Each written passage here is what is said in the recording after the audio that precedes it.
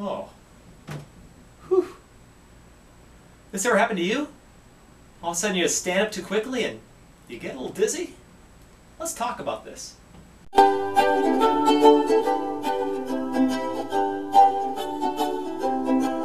I'm Dr. Michael Berglund, and I'm here to talk to you today about a problem that a lot of us have probably had, where we stand up too quickly and you feel like all the blood is rushing right out of your head. Some people call that a head rush sensation. Some people call that just, I got dizzy when I stood up. In the medical field, we call that orthostatic hypotension.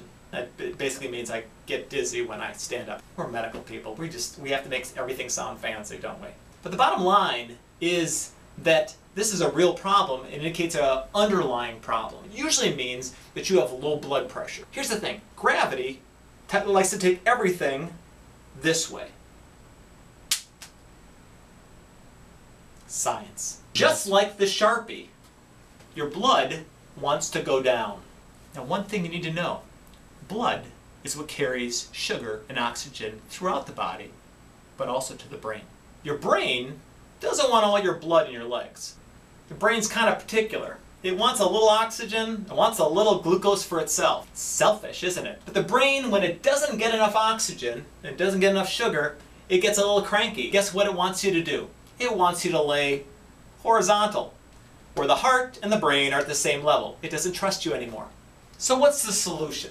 People that have hypertension, which is too much blood pressure, are often told to stay away from salt, sodium specifically.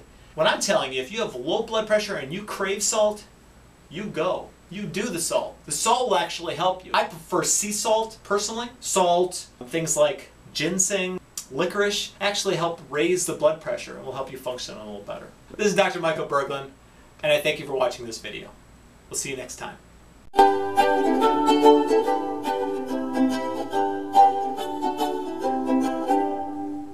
don't know what happened.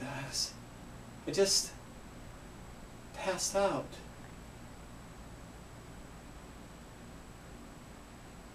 Is that weird?